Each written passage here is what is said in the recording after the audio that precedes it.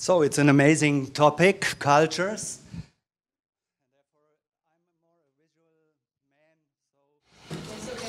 Is it working again?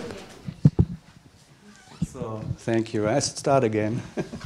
So to look at cultures, we have some ideas about systemic perspectives. And I developed a model some years ago for organizations.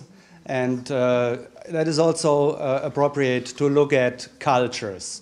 And in this model, we have four fields which we look at: structures, processes, balances, and also pulsation.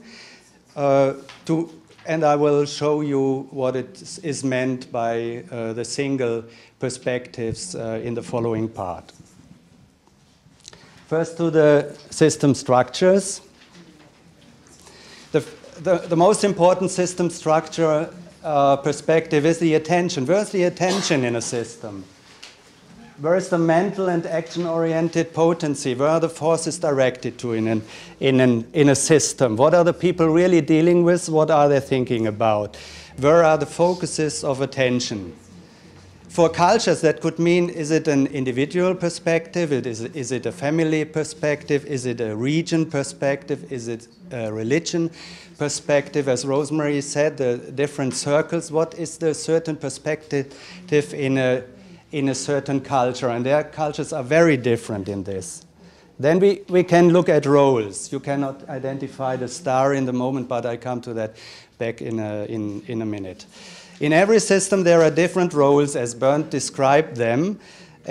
But to put it to cultures, we have to look at hierarchical or hierarchic roles, to citizen roles, and to consumer roles, more away from professional private differentiation, more to the citizen or to the community roles people have. Then we have in every system, we have relations. That means for cultures, we have, for example, typical patterns of democratic solidarity, as we have it in a lot of European or Northern European, Southern European countries. In other countries, we have more a neoliberal style of how people relate to each other. Everyone is fixed to himself or is firstly looked at as an individual. In other parts of the world, we have still Middle Age or feudal kinds of relationships, as we know, let's say also in Arab countries too. And we saw the revolutions in the last years that were against that. And a short picture of the five-role world model I mentioned before. I would like to invite you to look at the bottom of that, to the community and citizen roles people have. We all have them in our certain community, in our certain nation we are in. And also we have the consumer world. What are we consuming in this kind of world today? Are we vegetarian, or are we driving a big car, or what are we doing? How are we living our kind of consumer role in the world? That is also a kind of cultural, typical thing. I added a definition Bernd gave years ago, but you can read it. So the next step are the system processes. In every system we have communication. For example, when we've been in Japan with the ITAA conference, we learned about the two languages in Japan. There's One and there's Tatame. There's one language that is used in an inner circle of people where you are more or less open, and then there is a different language for official circumstances, official environment, and that is totally different in the kind of openness and the kind of directness of. And we know that from a lot of cultures that there are different languages, different communications that we have to study to get in communication with this culture. Then we have patterns of problem solving in every culture. It's also a systemic aspect we took from the organizational world to identify cultures. I only mentioned the difference Kant made between culture and civilization. which is not that much taken in the American or English world. The differentiation concept, civilization is more superficial and learned aspects. Culture is more the inner structure. So as maybe you know of the book of Huntington, The Clash of Civilizations, he more or less meant the clash of cultures in this, but that is not differentiated in a lot of approaches. So I took a picture. Then we have the success in a culture. What is the success? In the sense of a result of life. In some cultures there is identity. In others we can take the new modern world we-identity. Yeah?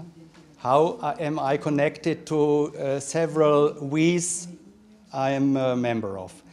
Also, it can be a result of life to have a life agreeable to God, in German, gottgefällig, or to have a result of individual richness.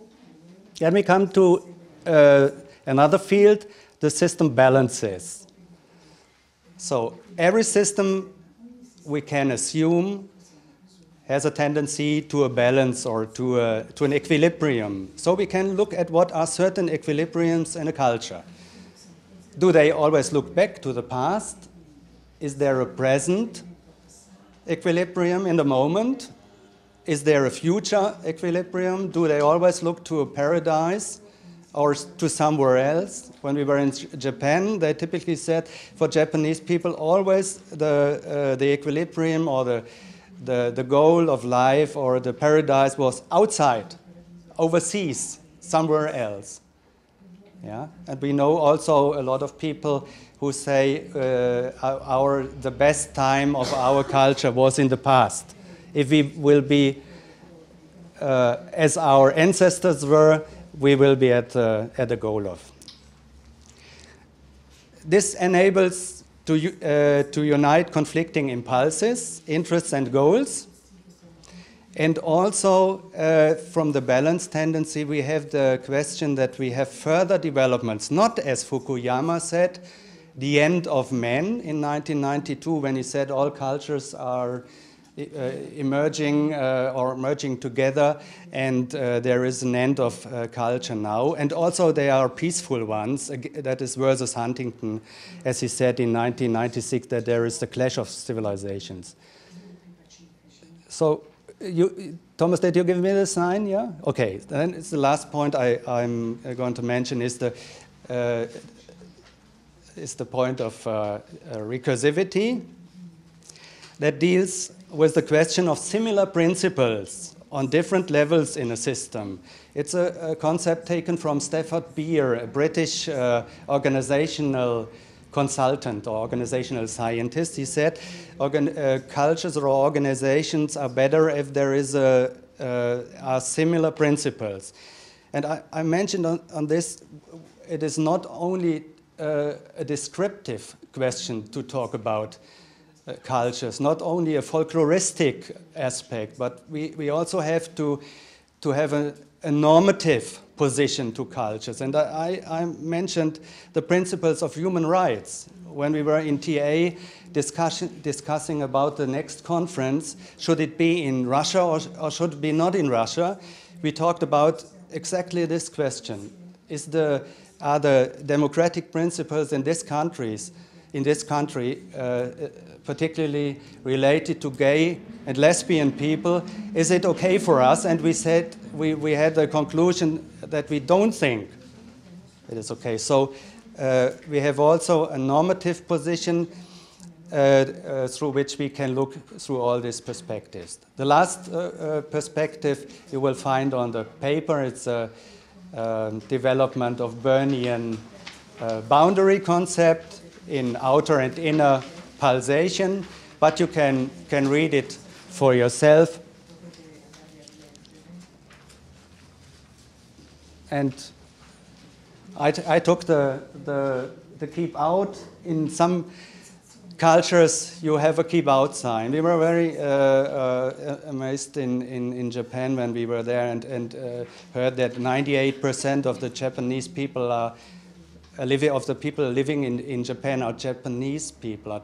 Only 2% are immigrants or from other countries. And I think there is something about that. There are major tasks in the world today to integrate and to bring people together. And we have to look at cultures. How are they doing on these major tasks that are formulated today? Thank you for your attention. Okay.